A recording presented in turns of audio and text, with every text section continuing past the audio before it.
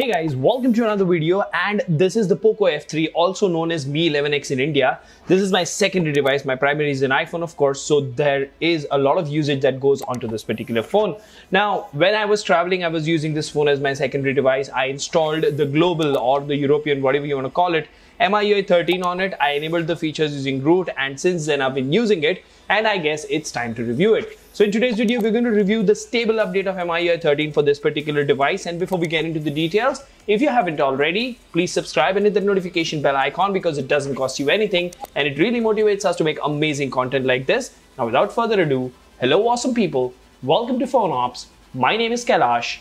Let's get going.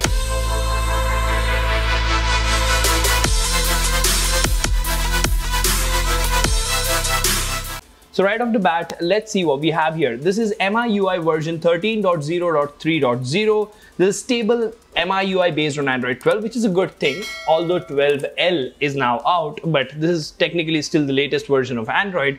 Now it says more features and improvements. New apps can be opened as floating windows directly from the sidebar, optimization, enhanced accessibility, support for phone, clock and weather, optimization, mind map nodes are more convenient and intuitive now. Now changelog aside, let's actually go to the all specifications part before we actually start talking about the user experience here. Now you do see this is 6 GB plus 2 GB in the stable version as well. So they are counting memory extension, which yeah, I still don't feel makes a difference. Anyways, this is a processor clocked at 3.2 gigahertz. This is Android version 12, of course. So you do have the Android 12 Easter egg present over here, and that works like a charm. You don't have monet customization, but that's how it is with Xiaomi. The security patch on here is the 1st of January 2022, and the kernel is the perf kernel as always.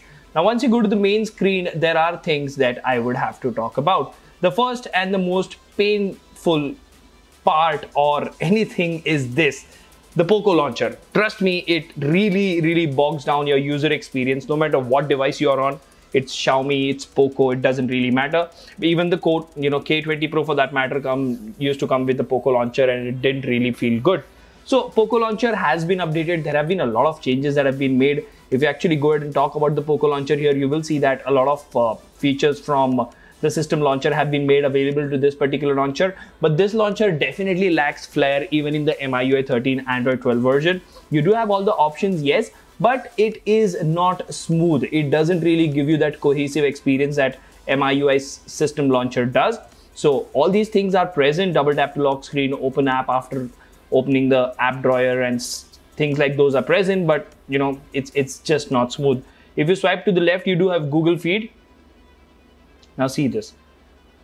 This is again a problem with Poco launcher, because if you are on this device, that is the Mi 11X with the system launcher, the Google Feed doesn't lag this much.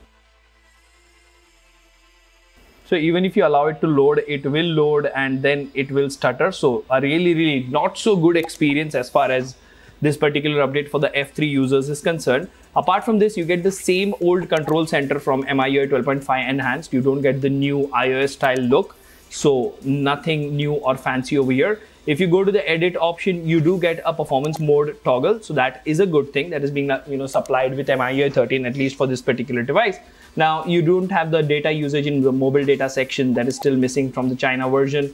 And you do have the screen recorder, which records external audio. So no additional features there as well. If you go ahead and enable this, you will get a pop-up notification that improved performance has been enabled. Let's go ahead and turn that off. We don't want our device to be overheating, right? So now let's go ahead and talk about the other factors as well. So if you ask me, where is Material You? Well, let's go ahead and check a Google app maybe. What do we have here? We have calendar, we have the clock. Okay.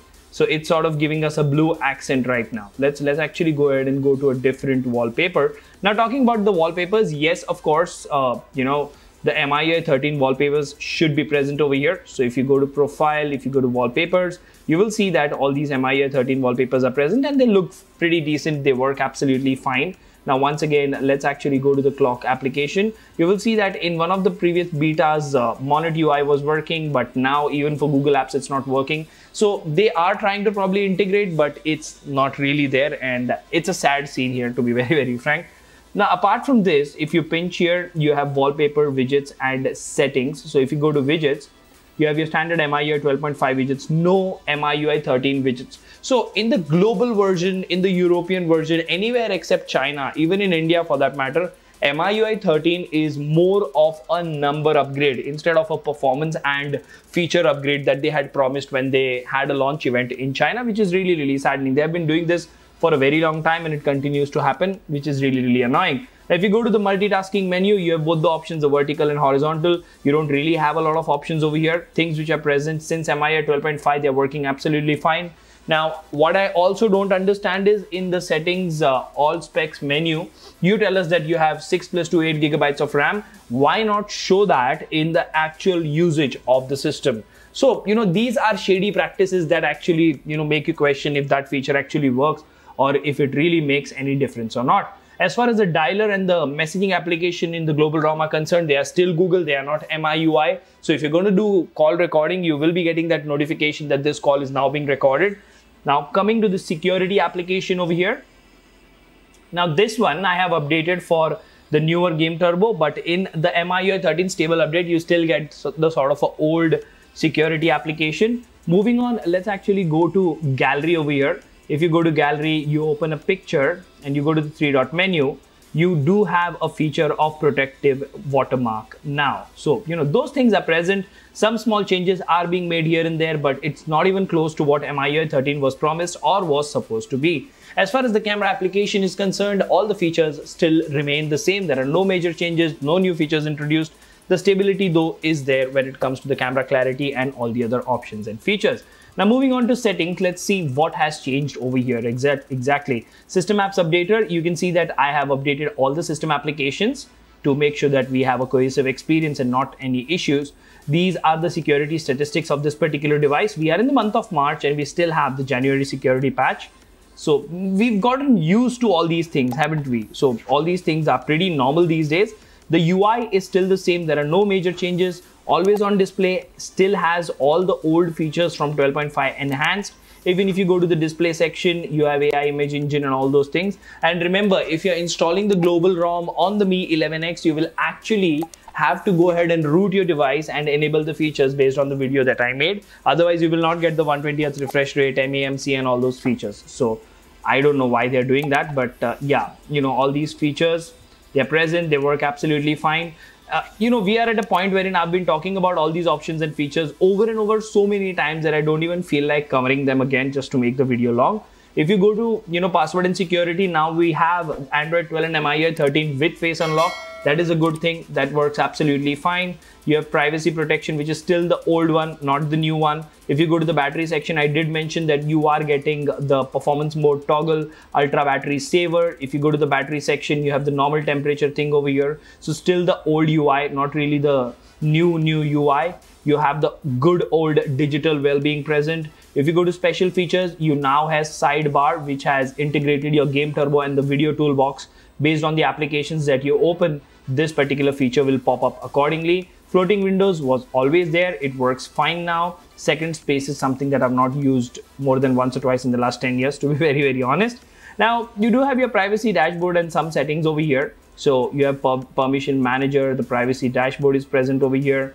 So notifications, let's actually go to notifications. There are some Android 12 features that I would like to check. So I don't see the option of notification history.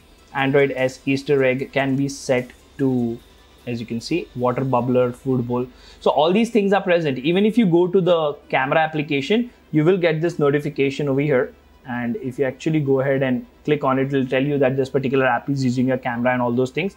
So some Android features are integrated. You do have the sort of new control center, but not exactly the brand new one. Those things are present. The ROM is overall smooth. It works fine. If we talk about the charging speeds with the 27 watt charger, 33 watt charger, they are just fine. And even if we talk about the battery life, the screen on time has been 4 to 5 hours for me. Max tops 5.5 hours in heavy usage. So it can get you through a day. The smoothness is there, but sometimes those hiccups are still there. Even though they are calling it a stable release, I strongly feel that Poco launcher is one of the culprits over here for those occasional jutters and stitters. What will happen is, if you're using the device as a whole without rooting and you have a European Poco F3 and it's working fine, you leave it alone for some time and then you wake it up, all of a sudden it'll start stuttering for a couple of seconds and then it'll be back to normal. So these are the small software experiences that Xiaomi has to go ahead and fix it and make the device experience more cohesive. Now let's go ahead and actually quickly look at the benchmark numbers here. First, we will look at the CPU throttle test.